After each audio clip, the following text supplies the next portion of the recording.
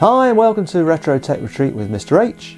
This episode we're going to look at the Garrard SP25 Mk3 record deck. Very common in the 70s, it appeared in all sorts of budget hi-fi setups. This particular example needs some TLC to bring it back to full working order. So in this episode we're going to look at breathing life back into a Garrard SP25 Mk3 record deck.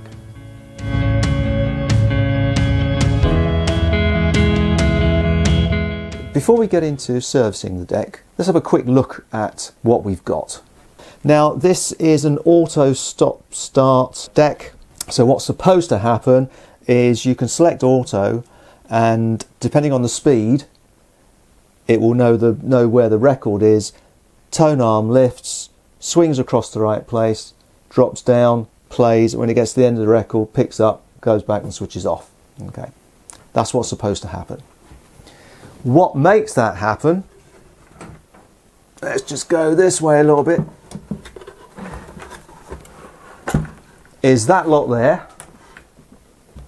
So there's the motor and then a lot of mechanical linkages and so on. And as we'll see when we start getting into taking this apart to service it, there's more mechanics underneath the platter. There's grease that they used on here which through lack of use solidifies and just jams everything up. So one of the main things we're going to have to do is just try and free everything up. But we'll see how that goes as we go along. So that's what we're working with. First thing I want to do is just check and see whether it runs and whether any of those functions, auto functions and so on, work. So let's have a look. I checked the auto start mechanism by switching to auto and seeing if the arm queued. Unfortunately, it didn't move at all. So then I decided I would manually cue it just to make sure that it tracked across the record. It did start tracking across the record, but interestingly, it only got about a third of the way across and then it stopped moving. There was a definite mechanical stop to the arm moving any further.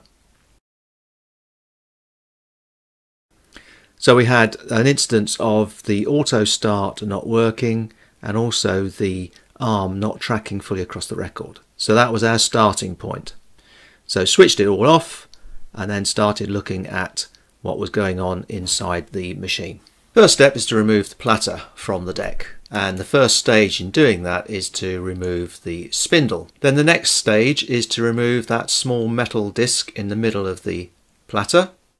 That's basically just a cover over the clip that holds the platter onto the central spindle. Just carefully ease that out. Then finally, in removing the platter, there's that clip. And the service manual basically says, gently lever out. It came out reasonably easily. Now that's all out of the way, the platter can be lifted off of that central spindle, revealing all the mechanics on the top of the deck. With the platter out of the way, we can see all of the upper deck mechanics.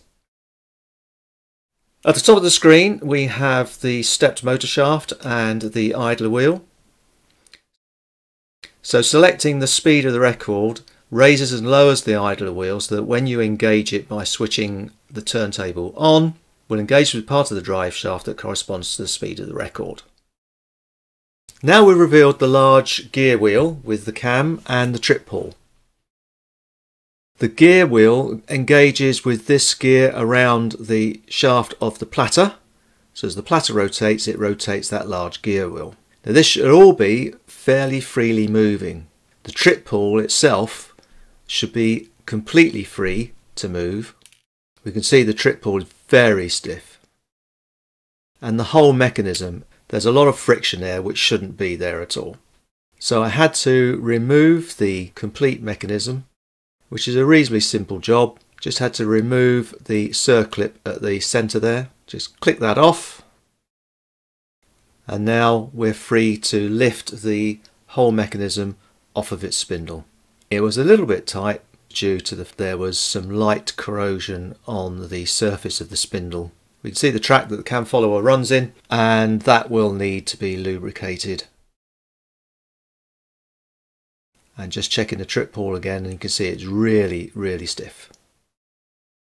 Now we revealed the central spindle for the platter and spindle that carries the cam. Around the central spindle is a ball race. So you can just see the mark from the original cushion, the small rubber cushion that sat on top of that plate there. That's perished away, so we're going to have to replace that. Lift that plate off and that reveals the ball race. Then there's a bottom plate which sits on top of another cushion, which is actually in not too bad a condition, protected down there. They're more or less rubber O-rings, so I'm sure I can find something to replace those with, because I'm certain we won't be able to get genuine replacements. This is the cam follower, and that should rotate freely on its own little spindle, and it's pretty much jammed. So we're going to have to free that up. This part that engages with the trip pull is moving in its track freely. The other important area to consider is the linkages between the controls and the idle wheel and motor drive. But they all seem to be quite free, so don't envisage there being much problems there, other than a little bit of lubrication where it's required. Very important to make sure we don't get any oil or grease on the face of the idle wheel. That's most important. So the jobs we're left with are to free up the cam follower with a little bit of lubrication and clean up the cam spindle and get this trip pull moving and put some light grease inside the cam track. That's the top of the deck mechanism.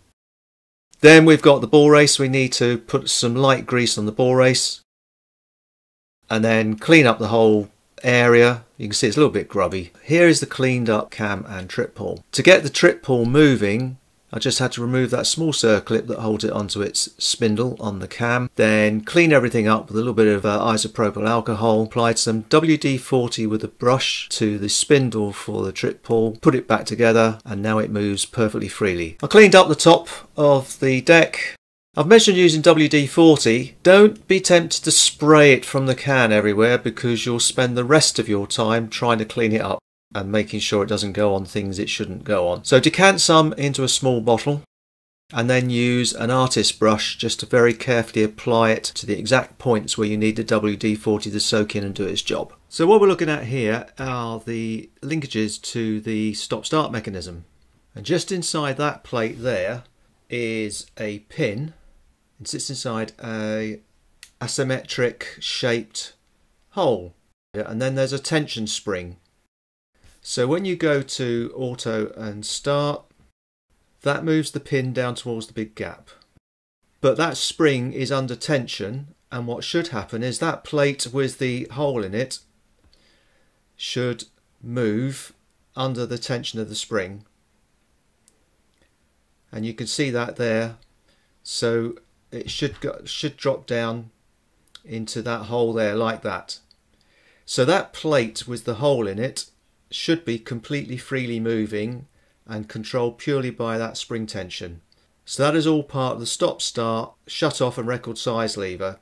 So it's jammed, and that's probably due to the old grease problem, which is common with these sets. So we're going to have to free that up. So using a little bit of isopropyl alcohol on the hinge, and we'll see if that is enough just to free it up.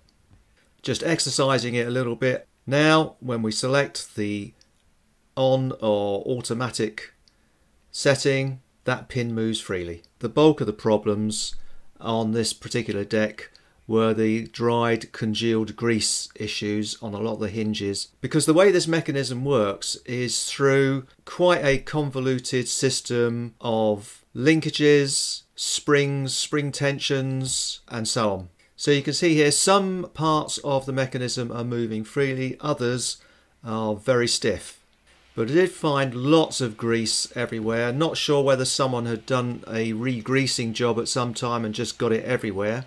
So it was just go over it step by step with isopropyl alcohol, a piece of clean cloth, a brush, and just trying to get rid of as much of the congealed grease as was possible. Some people say you should apply heat, and I've seen instances of people applying heat via a soldering iron to specific points, which is absolutely fine. I wanted to try to dissolve the grease away. I was planning to re-lube the deck anyway. All the linkages are made of pretty sturdy metal. Biggest thing you've got to be careful of are the springs. Some of them are fairly delicate, so we have to be careful of the springs and make sure that we don't accidentally stretch them or disconnect them. But as you can see, there's an awful lot of hinges and linkages to try and clean up, so this part of the task did take quite a while. Once I was happy that I'd got rid of all the old grease, then a quick look at the mechanism showed that everything was now working quite freely. Nothing was jamming, everything was moving as it should do in accordance with the service manual. Now the service manual does call for greasing, so I opted to use some very light silicone based grease. The reason being it has a high temperature capability, not that I'm expecting high temperatures to occur in this deck, but also it tends not to solidify like some other oil-based grease. The service manual calls for light grease. I have seen when I've looked at how other people have done this job that normal vehicle grease is suitable, but my concern is that at some point that's going to solidify as well. Part of the problem with solidifying grease on these decks is when they're left unused for a long time. A lot of these decks come back into use after they've been stored in a garage or an attic or something like that. Hence, with that protracted time of sitting there not being used, the grease solidifies and jams everything up. So the service manual calls for these specific points. There's the cam track, a couple of moving plates that need to be greased. So just applied a little bit of grease. There is always a temptation to put loads on. I think that's what somebody had done before, judging by the amount of grease that was everywhere on the bottom of this deck. So just applying a very light dressing of grease in the areas called for by the service manual, and then cleaning up any excess and just making sure that it's just a smear of grease on those parts that need it. Now in terms of oiling certain parts, which is also called for by the service manual, you can use 3-in-1, but what I opted to do with some of the more delicate looking parts was to use clock oil, which you can obtain quite easily online. This is a particularly light oil, penetrates well and is good for lubricating some of the finer parts on the Garrard deck. Turning to the top side of the deck, there's not so much in the way of mechanics up here, but there are some really critical parts, such as the idler wheel and the spindles. So for the central spindle on which the platter sits, I used a little bit of 3-in-1. It looks a bit of a heavier duty bearing for the platter, so I decided to use 3-in-1 on that one. But for the bearing for the idle wheel and for the top of the motor, I used clock oil. Reassembly was just reverse order of taking it apart, putting the bottom cushion on with the plate. That ball race, I cleaned it off with IPA and then dressed it with some of the silicone grease. Then dropped it onto the spindle, followed by the top plate and then the top cushion. I used silicone grease again on the cam track in the big cam gear that cam follower tracks around. I then applied a little bit of 3-in-1 onto the shaft for the cam. I just wanted it to be a little bit heavier duty than the clock oil on that, especially as I found some light corrosion on that spindle. And then it was just a case of dropping the whole cam back in, and it went on and off a lot easier now everything was cleaned up and lubricated. That went back together very well. Right, so that was the lubrication done and everything reassembled, circuits back on and no parts left over. Now I ran a post-service functional check and this is what happened. Going to auto and here we go. It queued up beautifully first time, no problem at all. The head tracked across the entire record, reached the run out, did an automatic stop, withdrew the head, parked it and then stopped. So I repeated the test with a 12-inch 33 RPM LP and the exact same thing happened. Queued perfectly.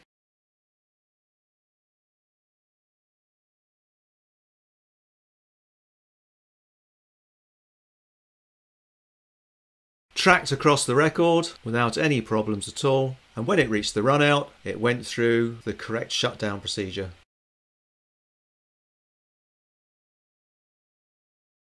So I chalk that up as a successful post-service functional test. Right, so we've disassembled, cleaned, re-lubricated, reassembled, tested, and we've gone from a deck that just span a record, if you were lucky, to one where the auto queuing and stopping mechanism works pretty well now, I think. Next stage is going to be doing a setup, and then we'll look at the cosmetics. I think it could do with a better enclosure, so that's something that we'll do. So if you found this interesting and enjoyed the video, please do the usual, like and subscribe, and do come back and join us when we set up the deck for optimum performance. Look forward to seeing you then.